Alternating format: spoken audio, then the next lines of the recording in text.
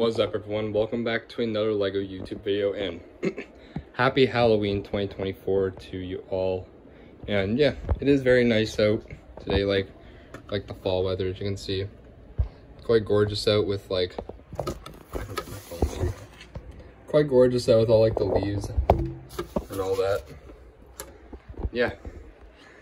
And yeah, with this today, I'm going to be showing off my LEGO Halloween collection, which is very, very small, and I do think it's worth noting on this day. And yeah, as you can see, we even got the orange LEDs on. But yeah, very small Halloween collection. As you can see, I just got the a custom Halloween Kills set which also comes as a custom Michael Myers. And then we also have a custom Friday the 13th set, which also comes with a custom Jason. And as you can see around it, I got the series, or the Halloween 2015 minifigures, which I think go really well with those sets. And then coming down to my desk here, or not my desk, yeah, well, yeah, my desk, but my computer. As you can see, right beside the 25th anniversary minifigures on both ends, I've got a custom Ghostface minifigure and a custom Pennywise minifigure, which I think both of them look absolutely awesome. I love both these. I'd say these probably are my two most favorite custom minifigures I have. And yeah, sorry about my door, it's just like the wind because my window's open. And then yeah, finally to end it off, as you can see, I do have this skull here with the Freddy, Bonnie, and Chica minifigures, which is pretty cool.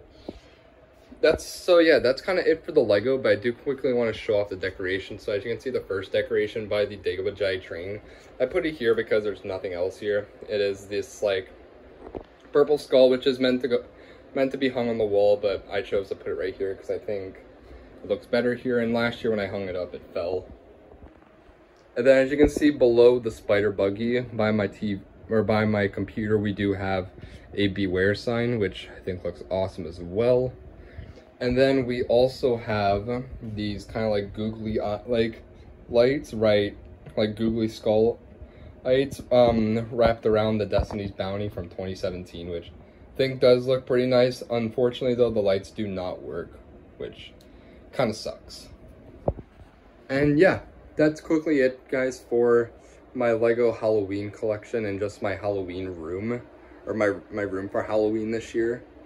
And yeah, like, it is not a lot, but I still think it's good for what it's good for what it is, and I do think for the small room that I do have, it is enough. And so yeah, I'd like to thank you guys for watching. Don't forget to like and subscribe, and happy Halloween to you all. Happy Halloween 2024, everyone.